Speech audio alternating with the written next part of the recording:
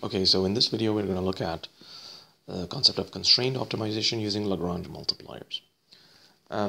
Basically, what we've looked at so far in the previous two videos are local maximum minimum, and then we've looked at absolute maximum minimum or absolute maximum and minimum values of functions. Now we're going to introduce the idea where you have some function f of x, y, z, and you want to find the maximum or minimum values of this function subject to another function. Let's say we call it g, x, y, z, which is equal to some constant k. Okay. We of course assume that gradient of g is not equal to the zero vector on the surface, and gxyz is equal to k, and on the surface gxyz is equal to k. So as keeping those assumptions in mind, so what we're assuming is that here we're assuming that we're assuming gradient of g is not the zero vector, because if it is, then there is no real the constraints won't have any effect.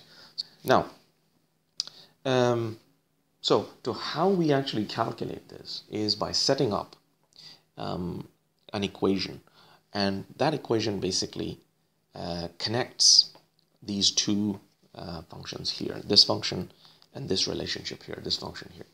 So that relationship is basically the gradient of f x, y, z, okay, and it's equal to this lambda, okay, which is a parameter g of x, y, z.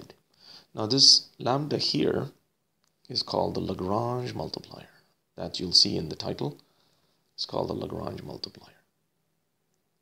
And you will see what its role is quite simple. What it's doing is it's connecting these two functions, the function f, which is the objective function, which you want to find the maximum or minimum value of, and this is the constraint, subject to this constraint. So this Lagrange multiplier helps to set up an equation which basically encompasses the entire relationship.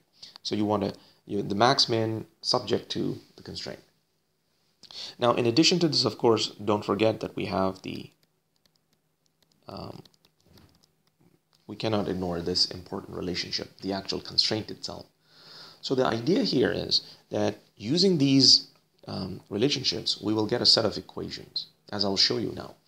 And we have to simultaneously solve those equations to get to what is our maximum or minimum value. So now, what I mean by getting these equations is if we look at this in more detail, this is a vector equation. A vector equation means it's in component form. So the components of grad f would be, as you clearly would know, would be fx, fy, and fz. And that's going to be equal to lambda times, similarly, gx, gy, and gz. Now we know from basic vectors that two vectors, if they're equal, it means all their components are equal. So this implies that we get fx must be equal to gx, lambda times gx, fy must be equal to lambda times gy, and fz must be equal to lambda times gz. Okay. Now, don't forget that we also have, in addition to this, that g is equal to k. So now we've got, here 4 equations, and we're looking for 4 unknowns. We're looking for x, y, z, and lambda. So this is what we need to find. All right, and if we can find these, it should hopefully help us to calculate what the maximum and minimum values are of f, subject to the constraint g. Best thing to do is to look at an example, which we'll do now. So if you remember, we've already done this question before when we did local maximum minimum as an application example. It's interesting to see how we can actually use Lagrange multipliers to solve the same problem. Now, if you remember, of course, in this case, we are talking about a box which doesn't have a lid. So this means that the volume of any such box would be, of course, if the dimensions are x, y, and z, then of course, so the volume of such a box would be x, y, z. V is equal to x, y, z. Okay, and your constraint here, G, would be basically, so if you remember from the previous case, otherwise I'll just quickly draw it for you here. So this is our situation. We're looking at a box. Okay, so we're looking at, if you look at here, what we're looking at is a box, as you can see here, and the dimensions we're looking at are, for instance, in this case, for instance, x, and this is y, and this is our z. So in this case, if you look at this, we have no lid. So essentially, you're looking at there's two of these. There's two of these sides. So that's going to be 2xz. Okay, let's just. Okay, good. So it's 2xz.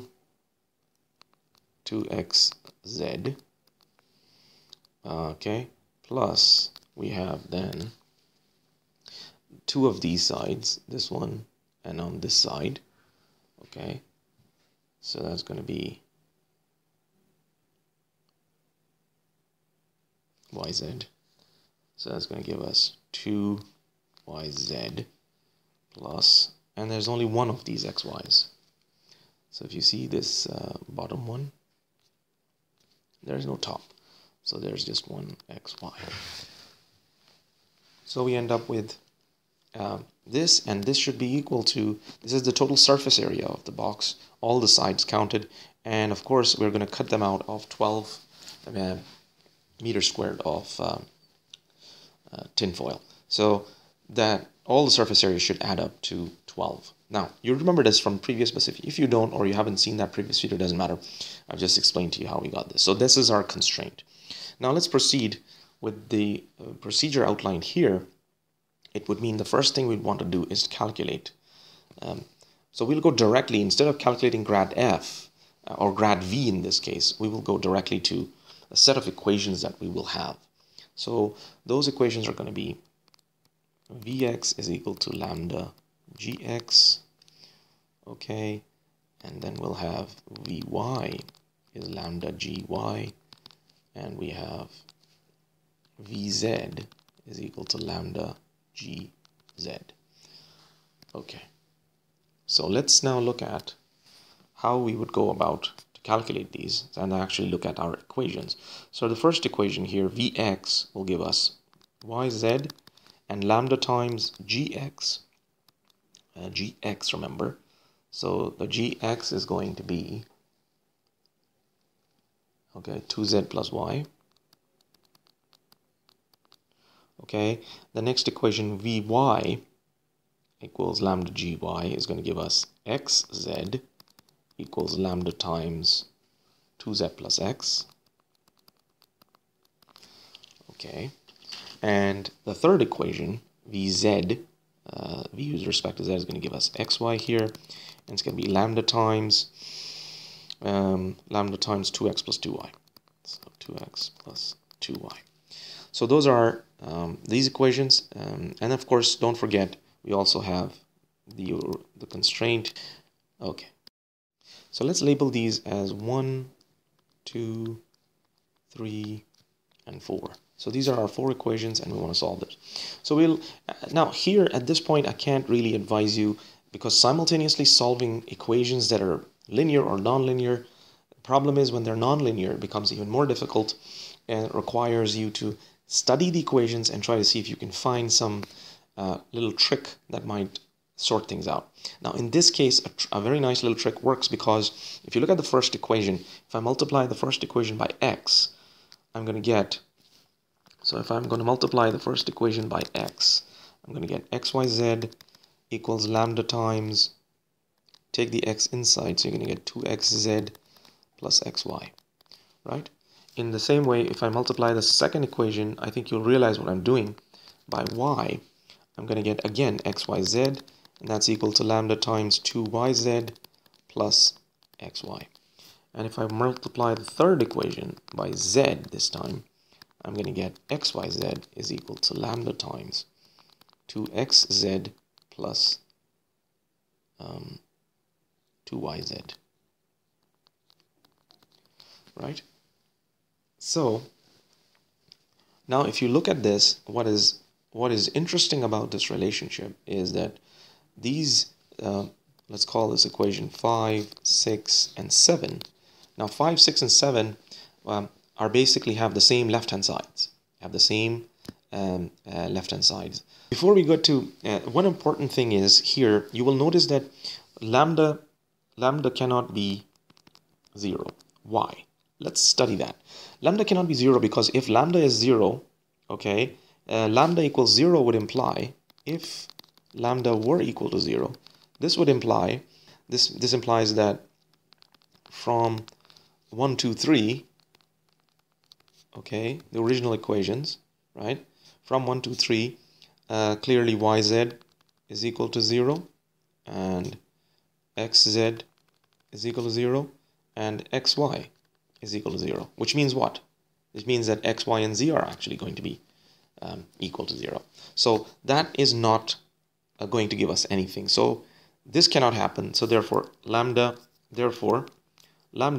cannot be 0, number 1.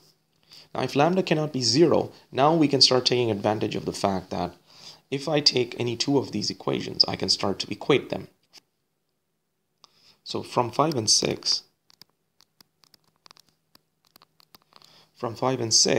I'm going to get lambda times 2xz plus xy is equal to lambda times 2yz plus xy. Now, clearly, these two lambdas will cancel, okay? And I'm left with 2xz plus xy equals 2yz plus xy, which means essentially that what I have, xz is equal to yz, okay? Because the xy's will cancel from both sides, all right? And what will be left then, so what I'm saying is next step, xy and xy will cancel, and that will leave you these 2's will also cancel, and all you'll be left with is the xz equals the yz. So now if xz is equal to yz, then now remember, if z equal to 0 or x equal to 0, if z is equal to 0, we'll have a problem. What? Because the volume will be 0, and that doesn't make any sense. So z cannot be 0, okay, because of practical reasons, because it will just not, it'll give us nothing actually. So this implies, therefore, x must be equal to y, and that's a conclusion. That's important. Let's note that. So x has to be equal to y for us to get an actual box with a proper finite volume. Okay, from the next equation, from the next two equations, we're going to get, in a similar way, 2yz plus xy. So 2yz plus xy, that's from 6, is equal to 2xz plus 2yz. Okay, and from that, we can clearly see that the 2yz and the 2yz will cancel here and here. And so you'll be left with just xy is equal to 2xz. Okay, xy is equal to 2xz. Now, since x cannot be 0, because it will end up giving us a volume of 0. So x cannot be 0, otherwise there's no box. So since x cannot be 0, it means that y must be equal to 2z. Okay, and I'll box that because that's also an important result. And of course, keep in mind that we already know x is equal to y. So therefore, x is equal to y is equal to 2z. So we get that. Now, if we were to substitute this, this into our equation 4. So if we substitute this, so sub in 4, this gives us 4z squared plus 4z squared plus 4z squared is equal to 12. Okay, so that means, that essentially means that z squared is equal to 1, which implies z is equal to 1. Now we cannot say z cannot be -1 because this is a dimension and dimensions cannot be negative. So therefore, we get z is equal to 1. And z is equal to 1 means x is equal to y is equal to 2. So therefore, our dimensions are 2, 2, and 1. And this will maximize the volume subject to the constraint. Here's another example. We want to maximize or find the maximum minimum values of fxy equals x squared plus 2y squared subject to the constraint x squared plus y squared equals 1, which means on the circle essentially. So in order to solve this, we'll proceed the same way. Once again, in this case, we're assuming that g, okay, and we have only g of xy this time. So gxy is equal to 1, and of course fxy is x squared plus 2y squared. So let gxy equal to that. So again, we're going to be doing this. Fx equals lambda gx, fy equals lambda gy, and gxy is equal to 1. So those are our three equations. So fx will give us 2x is equal to lambda times 2x, and then we'll get from this 4y, okay, fy, and lambda times 2y, okay, and the third equation is x squared plus y squared equals 1. Now, so let's say we'll call this 1, 2, and 3. These are new 1, 2, and 3 equations. This one implies from 1 we can see that we end up with 2x into lambda minus 1 equals 0. So this means x equals 0 or lambda equals 1. So if x is equal to 0, from 3 we can see that y is equal to plus or minus 1. Okay, now fair enough, that's fine. So what else? If lambda is 1, clearly if lambda is equal to 1, then this implies clearly y is equal to 0. Okay, because if you look at this one here, this implies, equation 2 implies that if you take the 2y outside, you'll get lambda minus 2 equals 0. So if lambda is equal to 1, this means y must be equal to 0. Okay, so y must be equal to 0. So then x must be plus minus 1, okay, from 3. Okay, so these are the various scenarios. So therefore f has possible extreme values at either 0, 1, okay, 0, minus 1, and possibly at 1, 0, and minus 1, 0. So all the possible combinations here. So this one clearly, as you can see, will give us x is 0 and 1. So these two, as you can see, these two come from that, and these two come from this one here. Okay, so those are our 4 possibilities, and of course the way to calculate is now simply we substitute each value back into the original function. f01 is equal to 2, f0 minus 1 is equal to 2, f10 is equal to 1, and f minus 10 is also equal to 1. So therefore, the maximum value of f on the circle x squared plus y squared equals 1 is f0 plus minus 1, which is equal to 2. Okay, so that's the maximum value, and so that's your max, okay, and your min is f plus minus 10, which is equal to, so that's our min in this case, subject to the constraint. So that's basically that solution.